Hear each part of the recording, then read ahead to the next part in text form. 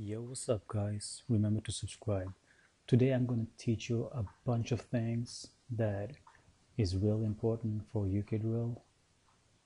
So there are plenty of stuff that's kind of in this software, LMMS, that you can use to really develop your UK drill beat.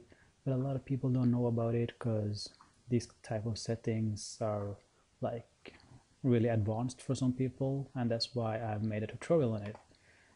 The first thing we're going to talk about is reversing your main instrument.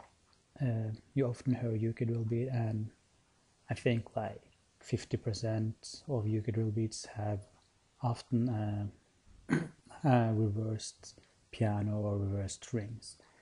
So what you want to do is just make first a melody. Just 2 seconds. Yeah, just make.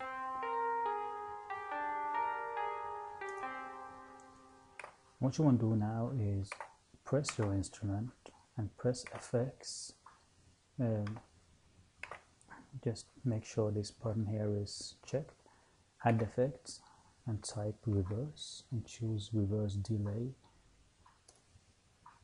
And what you want to do now is just slightly, somewhere below 0 and like 200 is fine. And now you can listen to it.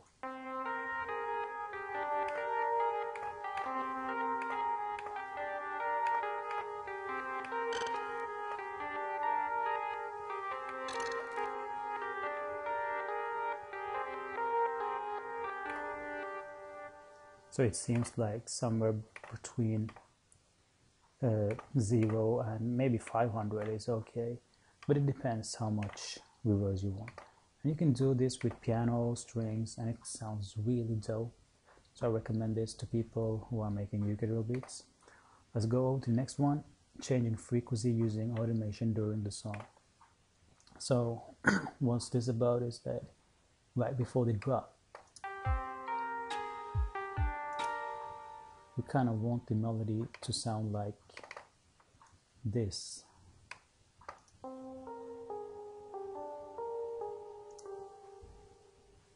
And you're probably asking, how did you get that sound? What you want to do is, if you're using Synth and Sub FX, you just press it and change the frequency to a lower frequency. So the normal one was at 72. So then I just changed it to 42 instead,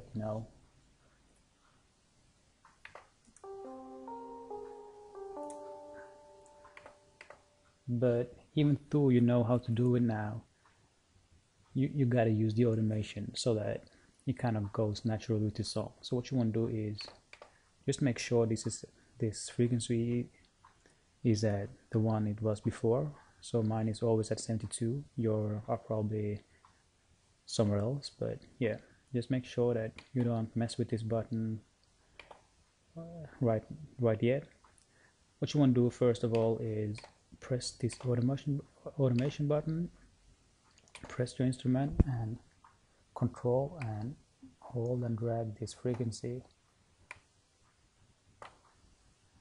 And now you probably decided you want,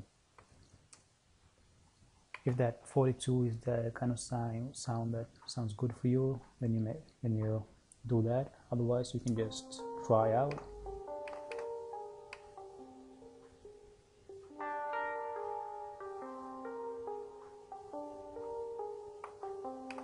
So just find a value that you like, and when you have found that value that kind of you think fits good right before the drop, just leave it at there.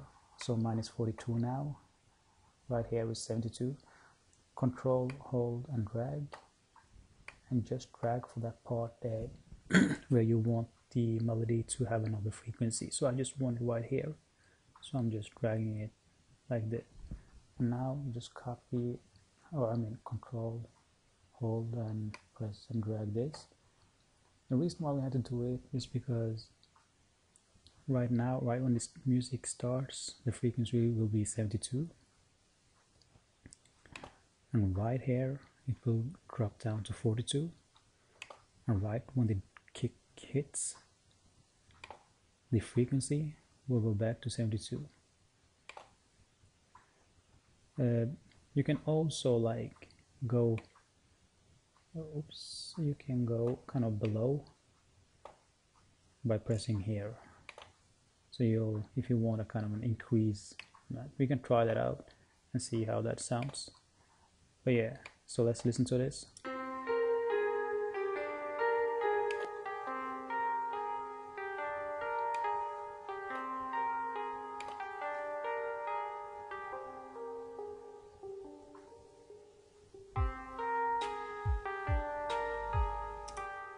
Okay, you have to make sure when using these boxes that, as you see, there's just two boxes right here, so we have to stick into these two boxes. So what I did here was wrong. So you can just try and go back to 72. So now let's listen to it now.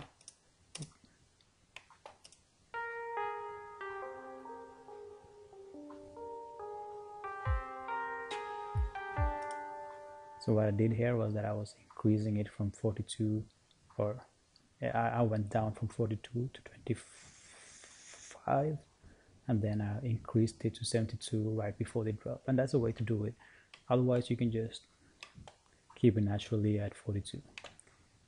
So I recommend this right before the drop, or just during the song. Let's look at the hi-hat and snare rolls. So when it comes to the hi-hat, you want to make sure you're using this type of hi-hats. One of the two, not this one. This is more for trap. When it comes to the hi-hat, just choose different patterns here.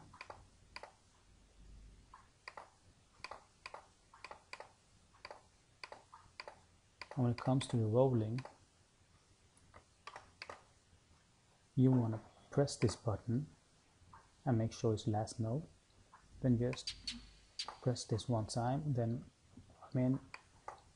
just mark this and Control C, Control V, and now while you're holding Control, use your arrows, hold Shift, and you can go downwards, and now you're able to have them to roll like this. Or you can just press simply, easily like this. But make sure it's last note and that you press this so that it gets registered as last note. So you can just roll them like this.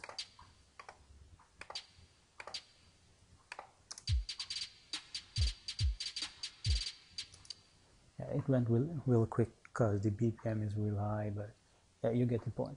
Now let's look at the snare roll. Where is that? Yeah, here we got it. So when it comes to the snare roll,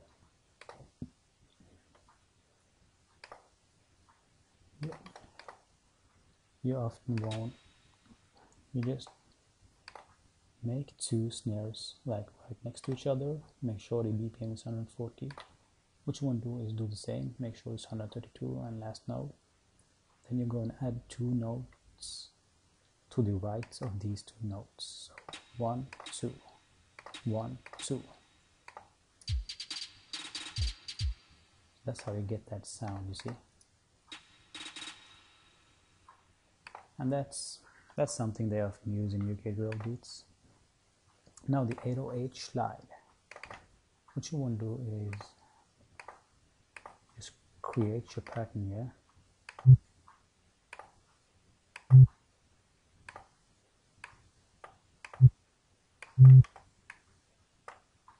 It doesn't matter.